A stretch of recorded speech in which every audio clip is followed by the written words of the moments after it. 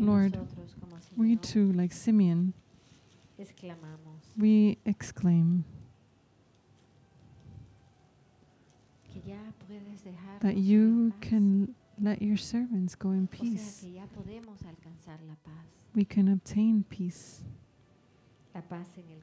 Peace in the heart, which is a conquest that requires our will to preserve the gift of peace. And we can have that peace because we have contemplated with our own eyes the Savior.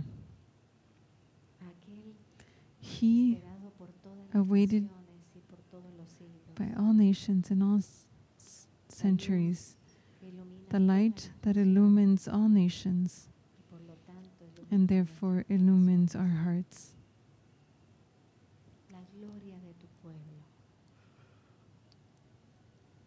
The glory of your people.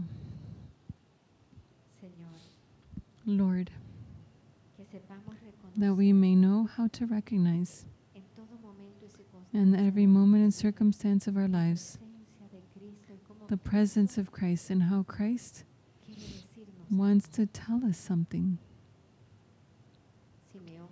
Simeon and Anna knew how to recognize in that child the presence of the Messiah, that we may know the difficult moments, in the joyful moments, in the moments where you, Lord, speak to us strongly, or you confirm us in your love at every moment, that we may be able to discover your voice, your word, that calls us, that exhorts us, that wants to take us out of the darkness of our own being,